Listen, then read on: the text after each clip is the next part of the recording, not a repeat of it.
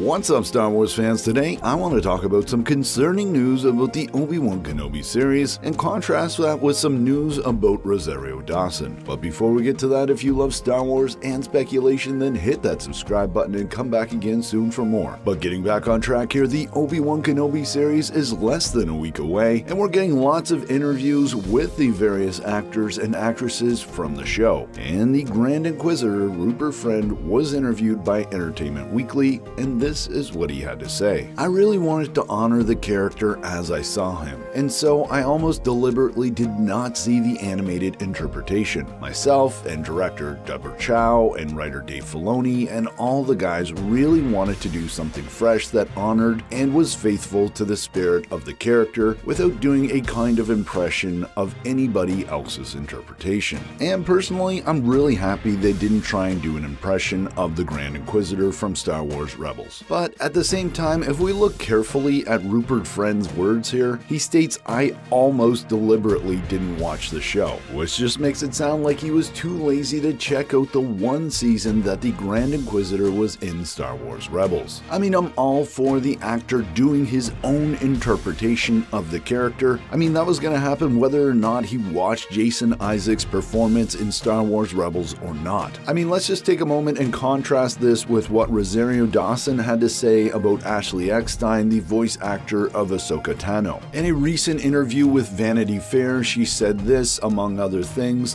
"I'm building on top of years of work from so many other people. What Ashley did growing this character from a teenager on has given me a breadth of work to look at and build off, which is so unusual." I mean, doesn't that statement just come across a lot more respectful to everybody that worked on the Star Wars Rebels and Clone Wars animation series? And hey, I'm not saying that Rupert Friend intentionally tried to disrespect those people working on the animation series. From this interview, it sounds like he had Dave Filoni behind him when it came to this idea of not actually watching Star Wars Rebels. But I think any Star Wars actor or actress taking on a role that was first in animation should be paying his or her respects to what came before them. Now, the animation performance aside, it is important to point out that Rupert Friend does actually understand the Inquisitor's backstory leading up to this moment in Obi-Wan Kenobi, and he is also familiar and has read over what happens to the Inquisitor in Star Wars Rebels. So that certainly makes me feel much better, but I think ultimately what's concerning here is how Rupert Friend leaves himself open to interpretation, making it seem like maybe he didn't respect the animation performance as much as he should. And you're probably like me and have seen many headlines that are taking advantage of this, which hopefully will be a good lesson for other actors or actresses stepping into a Star Wars role that was first started in Star Wars animation. But hey, Star Wars fans, that's my speculation for today. As always, I'm Mike, and remember, the Force will be with you